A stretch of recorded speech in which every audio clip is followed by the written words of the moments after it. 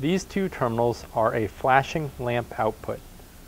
The lamp output is only active while the gate is in motion. This serves as a caution for people that are in the area surrounding the gate. The next two terminals are for motor 1. If you only have a single gate opener, an ES1000H, these are your two power wires from your motor. If you have a dual gate opener, this is where your primary operator will attach to. Your primary operator is the one that will open first and close second. Note, I have two wires connected. This is for a single gate operation. It is the large red and large black. Please refer to your manual for the order of red or black, as it will change depending on push to open or pull to open.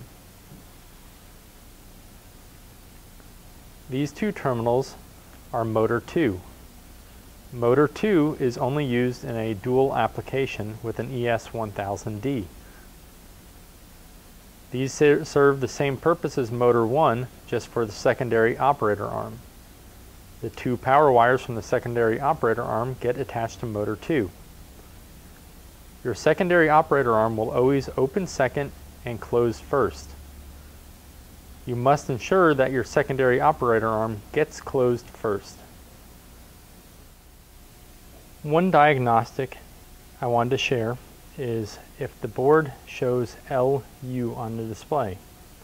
LU stands for low voltage. We intentionally pulled a battery that has been drained. This battery has 12.1 volts in it. The cutout is 12.5. A fully charged battery should be around 13.8. This battery has too low a voltage.